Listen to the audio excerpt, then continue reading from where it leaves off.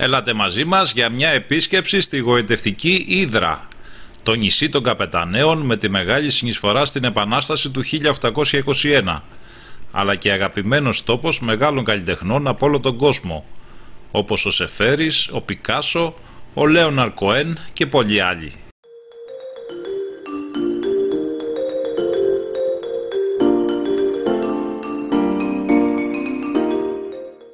Συνεχίζουμε το ταξίδι μας από τον Πόρο, που μπορείτε να τον δείτε σε προηγούμενο βίντεο, και ακολουθούμε την οδό Γαλατά Ερμιώνης, που έχει αρκετές και απότομες στροφές, είναι η αλήθεια.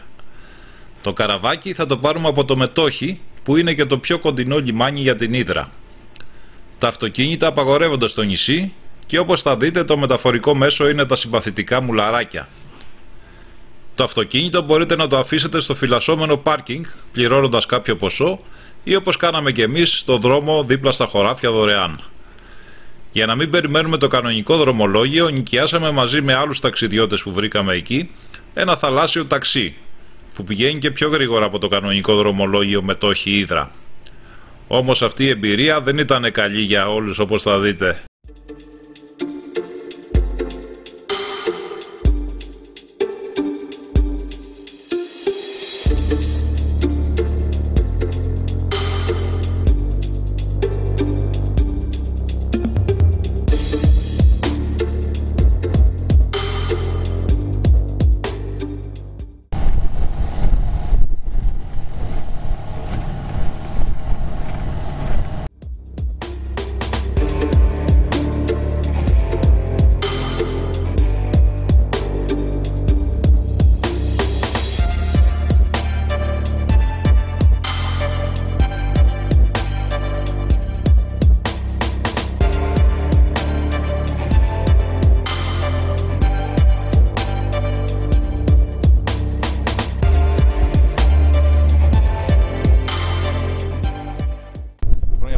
Σ' άρεσε το δώρο? Πώς σου φάνηκε το ταξί, το θαλάσσιο ταξί? Τι να σου πω, ήταν μια εμπειρία όμως, εντάξει. Ήταν και η γυναίκα στο τιμόνι. Ήταν μοναδική εμπειρία, τι να πω.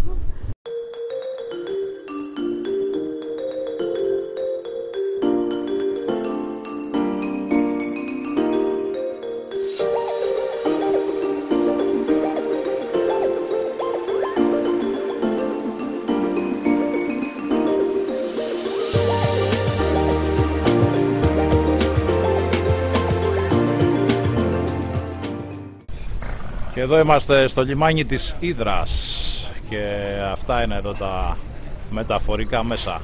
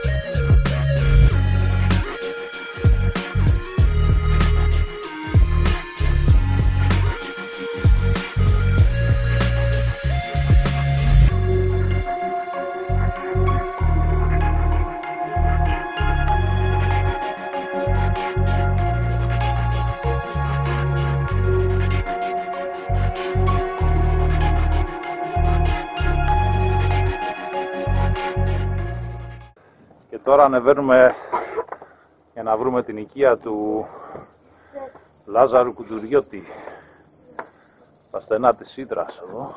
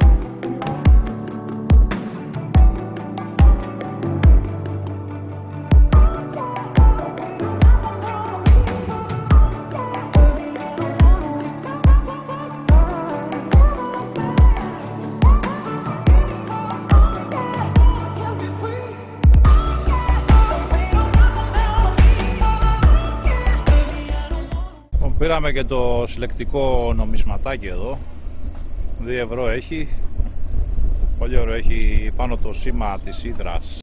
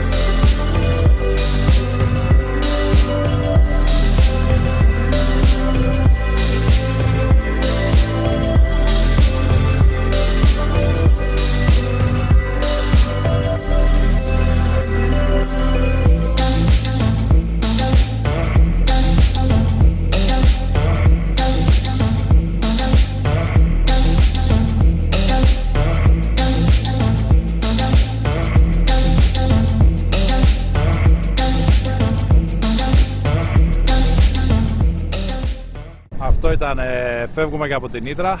Πολύ όμορφα ήταν, πολύ παραδοσιακό νησί και ιστορικό βέβαια.